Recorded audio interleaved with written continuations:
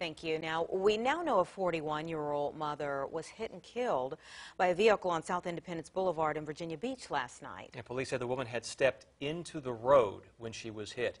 10 on your side's Michelle Wolf filed this report before heading to breaking news.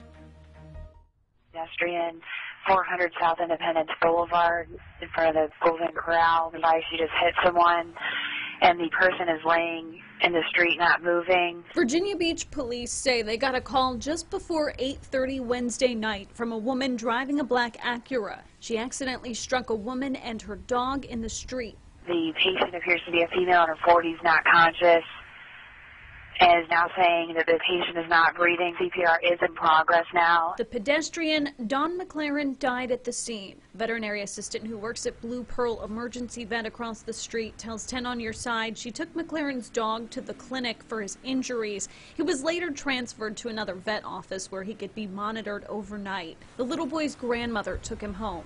The woman driving the Acura stayed on scene. No charges were filed.